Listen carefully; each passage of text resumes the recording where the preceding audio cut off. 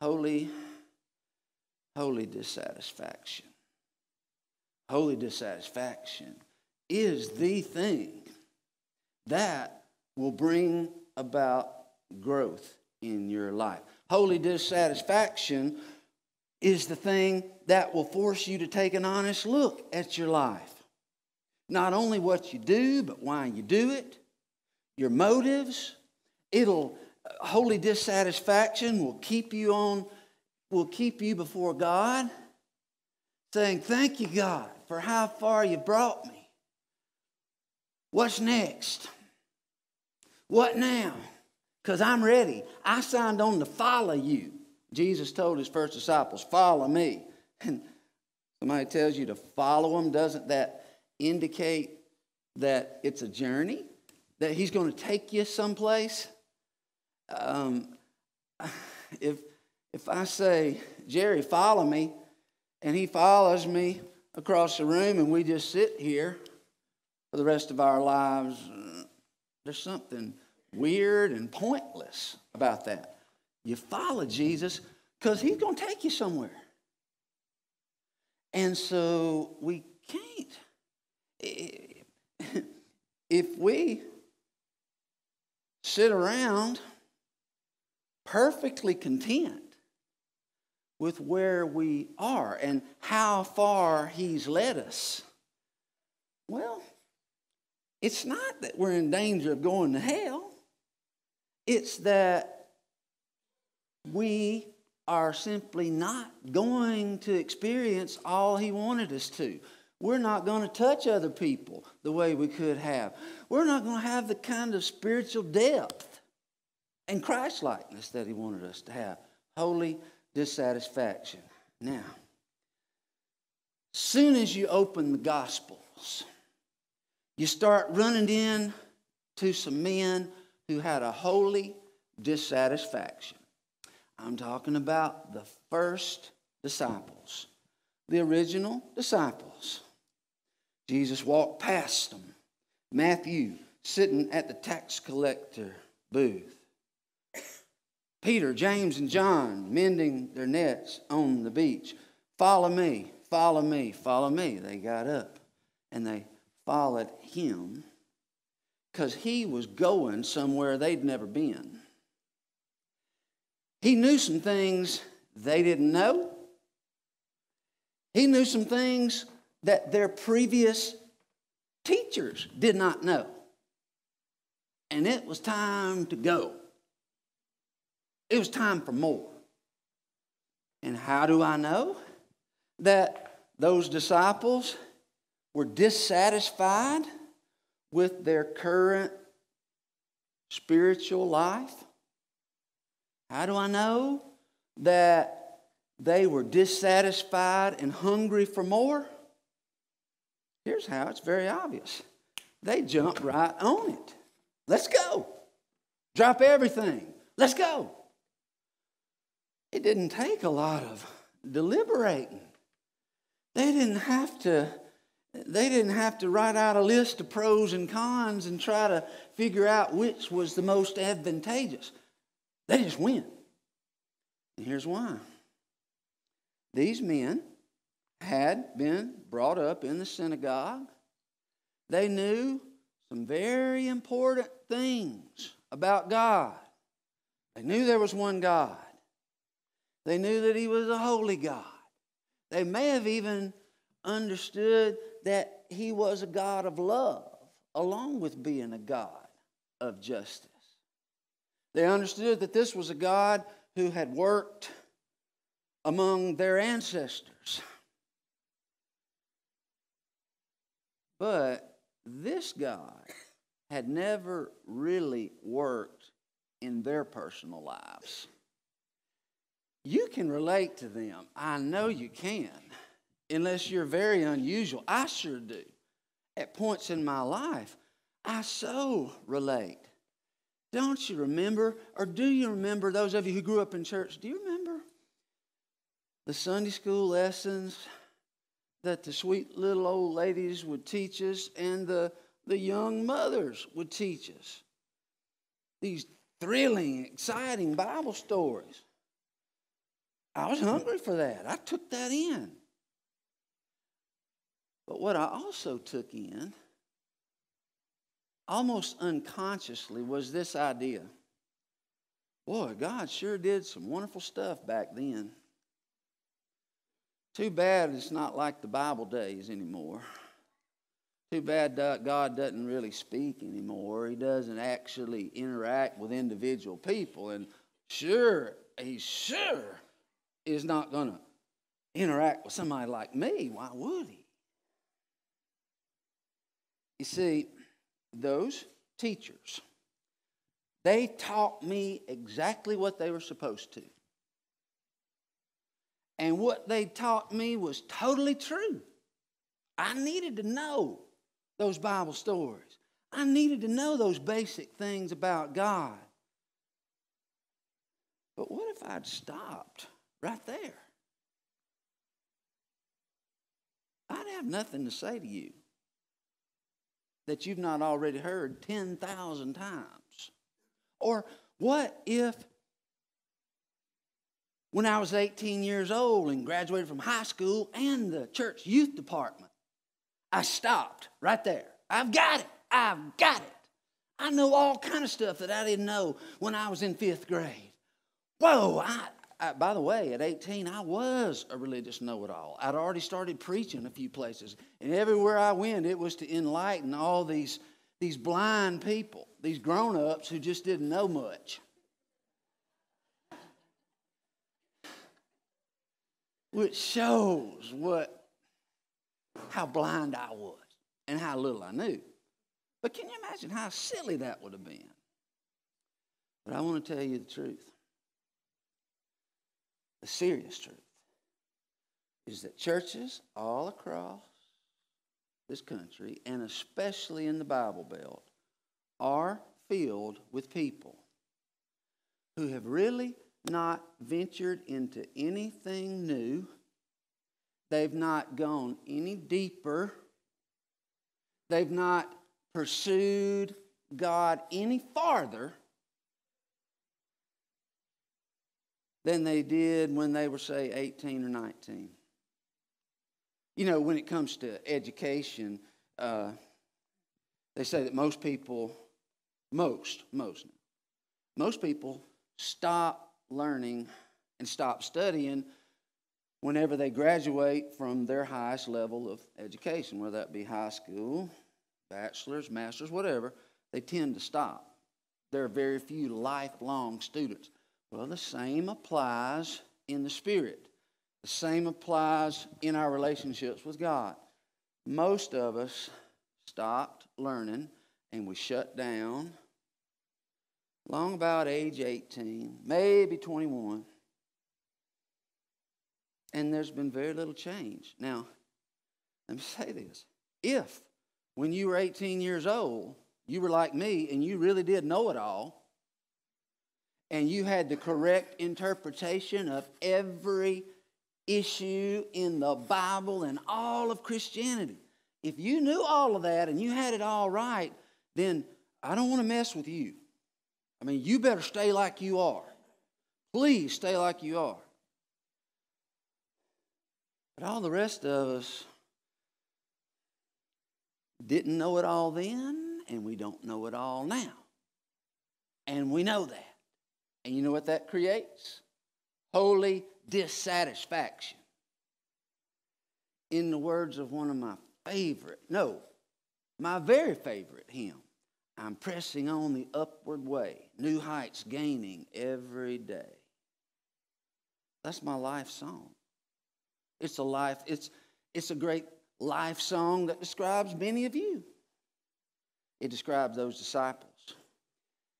They were dissatisfied with what they had, with what they knew. They just sensed in their guts, there's got to be more. Have you ever found yourself coming home from church or driving to church and asking yourself, either in your mind or out loud, isn't there more to it than this? God, tell me, this is not all there is to it. I am not fulfilled spiritually. It's like big chunks are empty and I don't have the kind of excitement I had when I was 12 or when I was 18. Why can't I go back to that? Well, let me say this very clearly.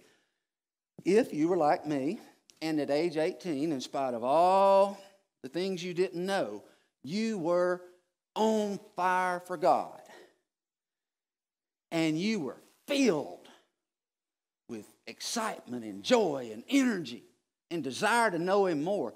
Do you know one of the reasons you felt like that when you were 18?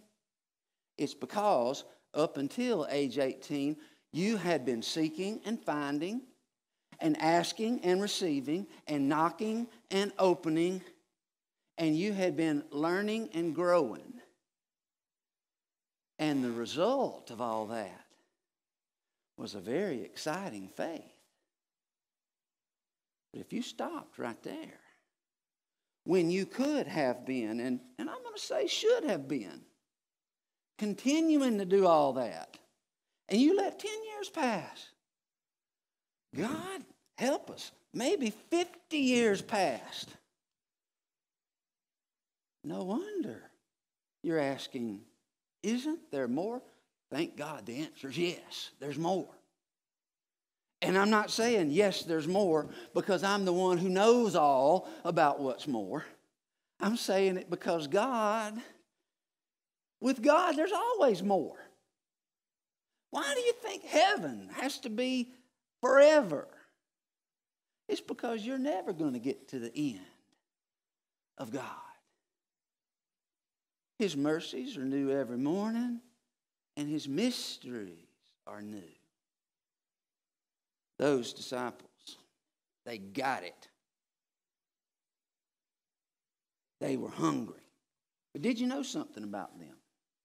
Not only had they grown up in synagogue, going to the temple, learning the basics, several of these disciples had taken a whole nother big step, a big important step. You know what they'd done?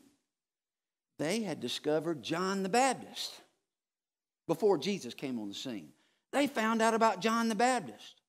And for the very first time in their lives, they were listening in person to this flesh and blood man who seemed to have the very same spirit and the very same intense connection with God that they had only read about and heard about up until then. For them to meet John the Baptist was like meeting somebody out of the Scripture, the distant past, and they realized, hey, maybe God's just doing something here. Now, after all, I can get in on it. And they did. And they learned everything they could from John the Baptist. And then one day, as they sat with John the Baptist, their teacher, a surprising event unfolded. John chapter 1, beginning in verse 35. The following day, John was again standing with two of his disciples. And this is John the Baptist. Standing with two of his disciples. As Jesus walked by, John looked at him and declared, "Look, there is the Lamb of God." When two disciples heard this, they followed Jesus. I don't know how many of John's disciples heard this and followed Jesus. I just know two of them did. How many others were there? We're not told. One more? 30 more? Don't know. It doesn't matter. But two of them realized this is so much more amazing than I could have ever dreamed. It just blows our minds. It blows my mind that we have met this John the Baptist and that he is living, breathing, spiritual power like we read about with Elijah in our Bible, or Moses. That's amazing enough. And God's given us the opportunity to learn from him. That is mind-blowing. But this next part is mind-exploding, because John himself says, hey, you've been looking at me. You've been listening to me. That's what you were supposed to do. But now I got to point you to one that's way beyond me. Behold, the Lamb of God who takes away the sin of the world. And John went on to say, I must decrease and he must increase. Meaning, my influence, my ministry is going to shrink from here on. His is going to grow. And what a miracle. A miracle that gets no attention at all. You know what that little miracle was? John the Baptist was okay with that. How many men and women, I mean successful, influential, powerful men and women, do you know who would reach a point in life where they saw very clearly that they had pretty well done all they were meant to do, and that now they were to turn all of their influence and point all of their followers to someone else? Not many could do that. You know why? A little three-letter word. Ego.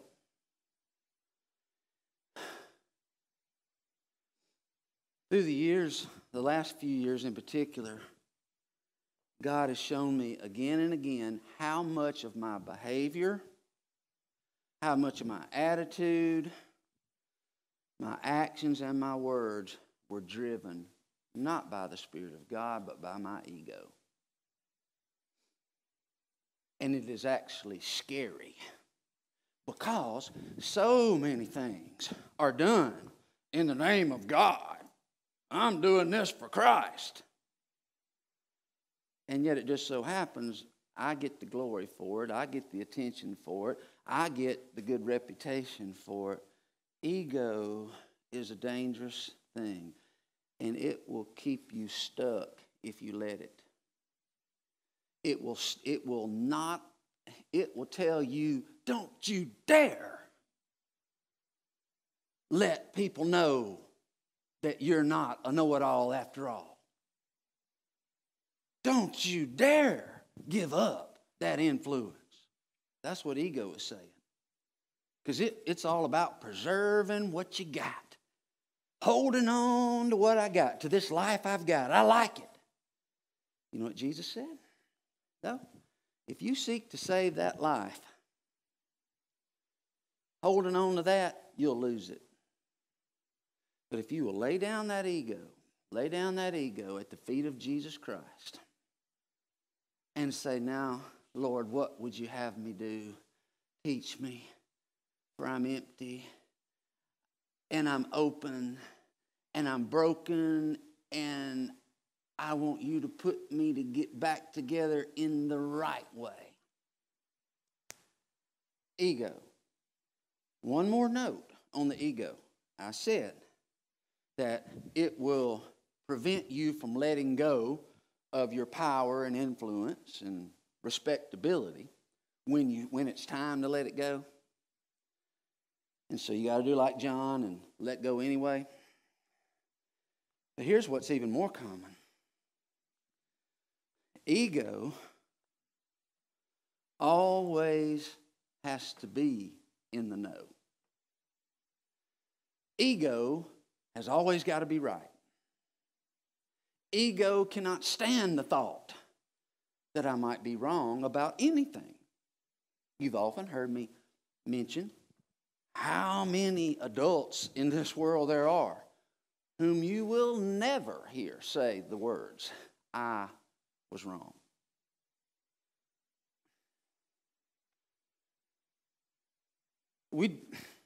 You pick any random group. I'm not even saying this church. You just pick a church. And if you were to honestly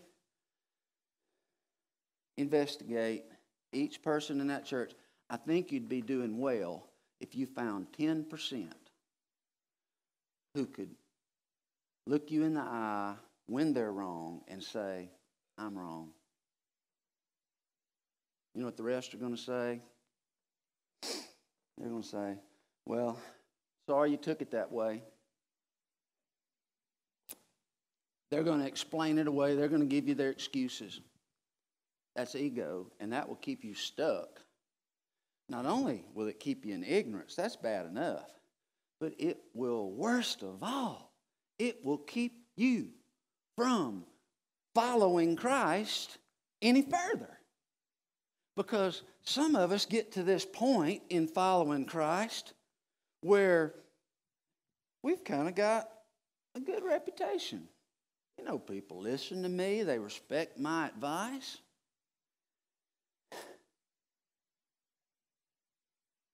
And Lance, are you trying to tell me that I need to be willing to surrender that and honestly pray and say, God, thank you for how far you've brought me. Thank you for all you've taught me. God, I humbly say, I know there's more. And I want to walk with you into it. I want to follow you forward. My life's not done at 45, at 55, or even 65. This is a journey following Christ. Do you realize something else? Say as a parent, for example, or a grandparent. If you stop growing and stop learning, and you settle into ego mode, and you don't budge, you are doing your children and grandchildren a great disservice for a lot of reasons. One is you're going to teach them a false lesson. You're going to teach them that Christianity is really just about making sure you're right and being able to prove that other people are wrong. What a ridiculous definition of Christianity. You will also, if you're not careful, remain stuck where you are, and your children, some of your children, you will have done such a good job of training and teaching. They will have fallen in love with Jesus Christ, and whereas once you were their teacher, they will keep growing, and they'll keep walking and following until they pass you. And what are you going to do then?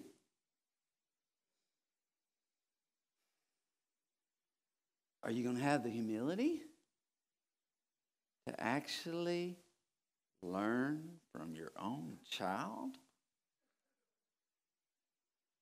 Ask their opinion? Now, I'm not saying that we can learn from all of our children and that we can learn everything there is to know from any of our children.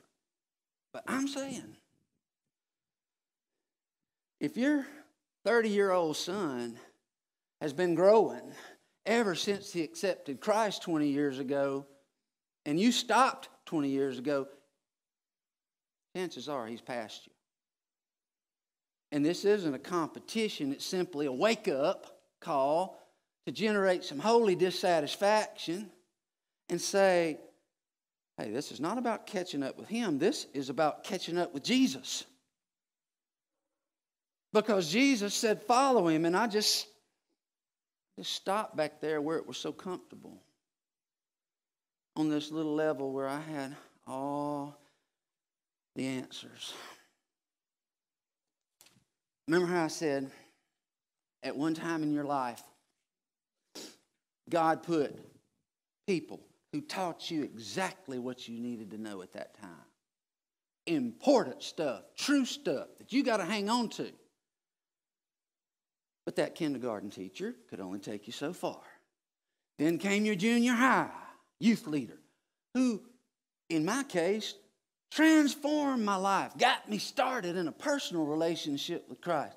She could only take me so far. My question to you is this: who is your spiritual mentor now? Now. Who is it that you are currently, intentionally learning from? Because you realize they've got something you don't have, that they've gone farther, and you're able to separate the ego part out of that, whether they're older than you or younger than you, and you can say, I just want to grow. And you seem to know some things I don't know. You seem to be strong in your prayer life in some ways I'm not. You seem to have the ability to handle stress in ways I cannot. I'm missing something, and I admit it. Can you teach me what you know? You needed a mentor, a teacher, when you were 16. You need that when you're 46. You will need it when you're 96. Question is, will you be humble enough to open up, to listen, and to learn? Now, there's an old saying: when the student is ready, the teacher will appear. You see, let me say it again. When the student is ready, the teacher will appear. Why do I emphasize that? Because a few minutes ago when I asked, who is your mentor now? Who's your spiritual role model now?